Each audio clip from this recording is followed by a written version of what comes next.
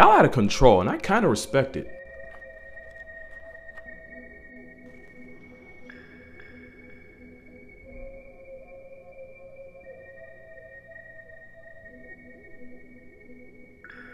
So you remember how I said despite being the oppression Oreo of the ocean and orcas never murked a human in the wild? Yeah, they might just be sick of our cause we're getting more and more reports of orcas bullying ships the same way they bully basically anything with a pulse. In 2020, 3 orcas took turns ramming into a boat for 2 hours straight to the point where the couple on the boat had to be rescued. In another incident, 30, yes 30 like curry, 30 sea pandas spent hours knocking around a British yacht, eventually destroying the rudder.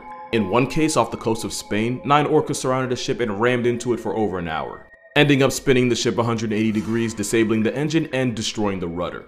There have been more and more cases of orcas targeting ships, but scientists believe the steroid dolphins aren't being aggressive. They're being playful.